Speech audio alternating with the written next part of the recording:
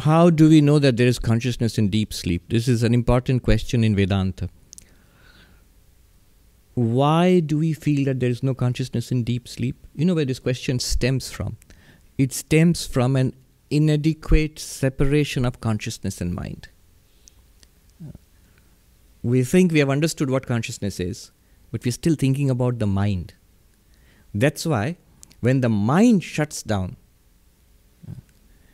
there's no thoughts, feelings, no ego, no activity of the mind. We think there's no consciousness because we still have not separated consciousness adequately from the mind in our understanding. When the mind is active, we feel its consciousness is there. When we are awake and in this waking world, we feel it's conscious. Yeah, I mean, we are conscious very clearly. Even dreams, we feel we are conscious because we are aware of dreams. But when the mind shuts down, we are not aware of anything. No objects come before us. Just a blankness. We think there is no consciousness. It's just blank. What's blank? The object of your experience is blank. Blankness or the absence of objects, that is what is being experienced. Now, why is it so difficult to acknowledge this? Because at the root there is this inadequate separation of consciousness and mind. Now, why is it so important to appreciate this? That there is consciousness in deep sleep in our waking state. You don't have to fall asleep to admit it. You have to wake in our waking state. If we admit that there is, if we can clearly grasp that there is consciousness even when I have fallen asleep, the mind has fallen asleep, then we'll realize what consciousness is.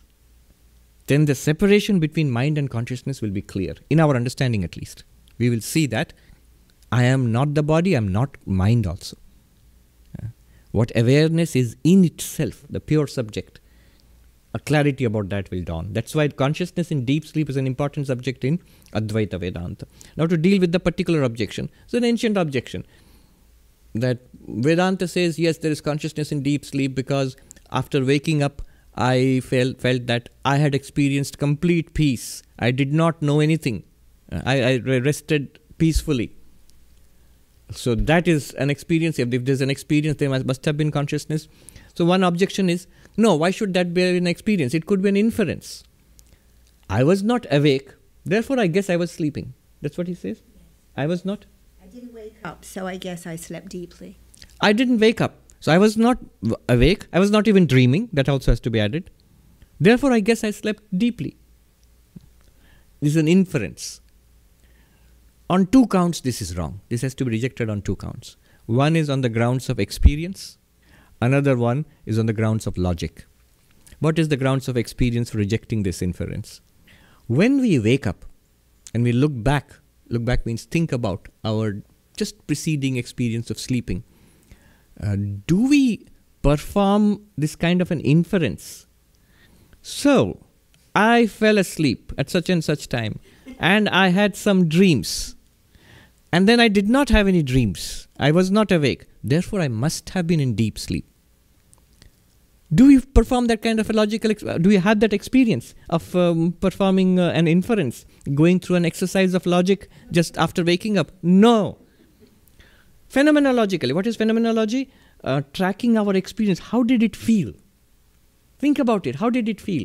Did it feel like you are doing an exercise in logic? Or did it feel like that I was not awake, I was not dreaming, I guess I must have been sleeping, therefore I was asleep. Did you do that? Or did you feel I had deep sleep? I slept, like we in English, I slept like a log. I didn't know anything. In Bengali they say ghumiye kada. I slept like mud. Why would you say that? Because you have to imagine it's not like New York. It's 100 degrees in the shade and 100% humidity. So if you fall asleep deeply in that kind of humidity, you'll feel like mud when you wake up. So notice, it's language which you find in every culture of the world. Which means deep sleep is something, a phenomenon known to everybody in the world. All human beings, we experience this. I mean, even animals would experience it. So that we slept deeply. It's a phenomenological experience. It's something that we directly, subjectively experience, not logical exercise. Okay. on the grounds of experience, we reject that it was an inference. It's actually an experience. So what? If it's an experience, there must have been consciousness. How can you have an experience without consciousness? What experienced it? Who experienced this experience of deep sleep? So there must have been consciousness. All right.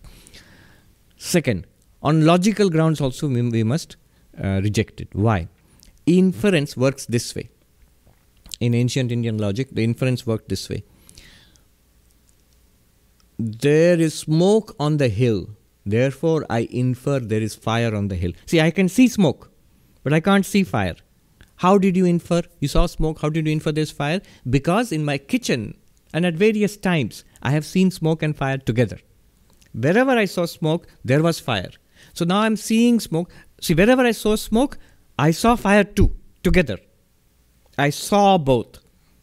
Now I am seeing only smoke. It's so far away. But I am inferring there is fire.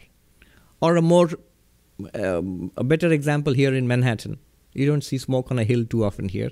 But you see smoke in the distance.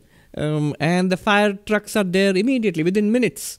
How do they know? They don't see the fire maybe, but they see smoke pouring out of the top floors of a high rise. And so the fire trucks rush there because they know where there is smoke, there is fire. How do they know that? Because they have seen both together, smoke and fire. This is in Nyaya language is called Vyapti. English is even worse, invariable concomitance. Just it means the two things go together. All right. So what? Now you are carrying out an inference about deep sleep. What inference are you carrying out? In deep sleep, you are inferring there was deep sleep and therefore there was no consciousness. Deep sleep, there was no consciousness. That's what you're trying to infer. Or you go a little further back. You said that I was not awake, therefore I was in deep sleep. That part we have dismissed, experience part. So you take this up. The deep sleep, there is no consciousness. But this logic will not work. Why? So what is the logic in this? That in deep sleep there is no consciousness because that there is no experience in deep sleep. I did not experience anything. Therefore there is no consciousness. The sign of consciousness is that there must be some kind of experience. This is a blankness. But this logic will not work. It has to be rejected on logical grounds. Why? Because where did you experience both together? To say absence of experience means that there is no consciousness, then you must have experienced sometime there is no experience and there is no consciousness together. You must have experienced it. Then only you can say, look, here is a case. Just like smoke on the hill. Here is a case, deep sleep, no experience. Therefore, there must be no consciousness in deep sleep. How do you know that?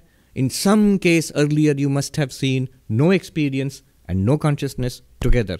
But if you have seen no experience and no consciousness together, if you have experienced it, there must have been consciousness. You cannot establish that vyapti, invariable concomitance, going together, no experience, no consciousness, you cannot establish that without consciousness. So the inference fails. What comes of it? What's the upshot? In deep sleep, there is consciousness. Notice, waking, dreaming, deep sleep are not dependent on consciousness. Waking, dreaming, deep sleep are the states of the mind. They are not states of consciousness. The states of the mind. Mind is awake, using instruments of knowledge, the sense organs, contacting a world, waking. Mind has fallen asleep and dreaming within itself without contacting an external world, dreaming. Mind totally ceases to operate, deep sleep.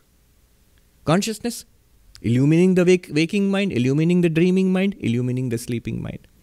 Waking mind, experience of sense objects. And of course thoughts. Dreaming mind, no experience of sense objects. Consciousness reveals activities of the mind.